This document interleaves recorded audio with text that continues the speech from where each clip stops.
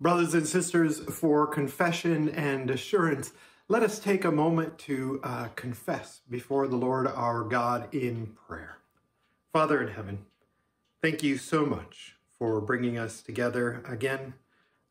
Lord, please hear our prayer as we take some moments here to silently confess to you those burdens on our heart, those sins that we have not confessed, those dark corners that we pretend are secret. Hear us, O God, as we pray.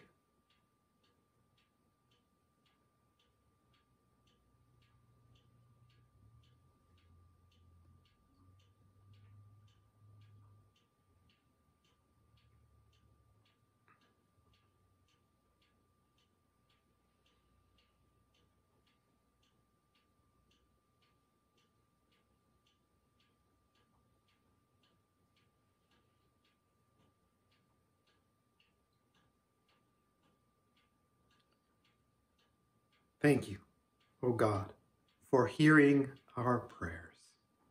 Amen. Our words of assurance are Psalm 20. May the Lord answer you when you are in distress. May the name of the God of Jacob protect you. May he send you help from his sanctuary and grant you support from Zion. May he remember all your sacrifices and accept all your burnt offerings. May he give you the desire of your heart and make all your plans succeed. May we shout for joy over your victory and lift up our banners in the name of our God. May the Lord grant all your requests. Now, this I know, the Lord gives victory to his anointed. He answers him from his heavenly sanctuary with the victorious power of his right hand.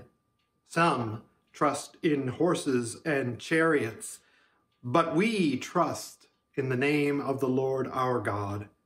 They are brought to their knees and fall, but we rise up and stand firm. Lord, give victory to the King. Answer us when we call.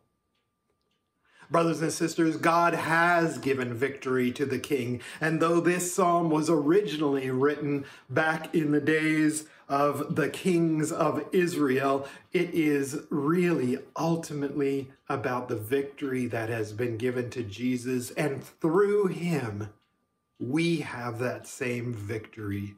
That same victory over sin and death and all the powers and principalities of this world. Let us continue to praise him.